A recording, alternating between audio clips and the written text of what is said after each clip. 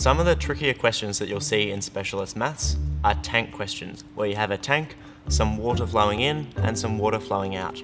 And often there's substances involved as well, so you have maybe sugar or salt or sand in the water, and they ask you to find the rate of change of concentration in that tank. So when they ask you to do these questions, this formula is key. So the rate of change of concentration only depends on the rate going in and the rate going out. And the rate in and the rate out are for the rate of the substance. So often they'll give you the rate in. So they might say it's 20 grams per litre, and they give you like 20 litres per minute or something like that. And it's not too hard to work out how much is coming in at a particular rate. The rate out is often harder to work out. So for the rate out, it depends on the concentration in the tank.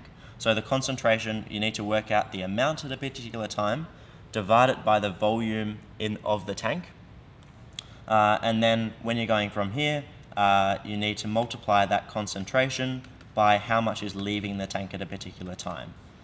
So say if it's leaving at 6 litres per minute, you can multiply it by 6 litres per minute to calculate that rate out. And once you've calculated the rate out and rate in, then you've answered that question. So hopefully that simplifies how to attack those tricky tank questions, and check out some of our other videos for more helpful tips.